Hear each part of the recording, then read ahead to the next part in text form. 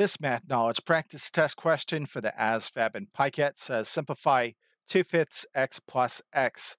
So even though this looks like a pretty easy problem, it's testing your understanding of two core concepts in math. First, you have to be able to identify 2/5 x and x as like terms, meaning that you can go ahead and add them. And then second, you have to be able to add fractions in order to solve this one. Again, if it's helpful, we can place a 1 placeholder in front of this x.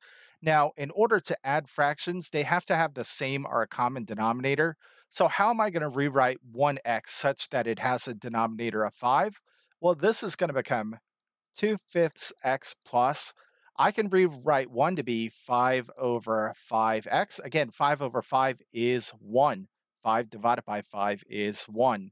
So now that these have a common denominator, we can go ahead and add them.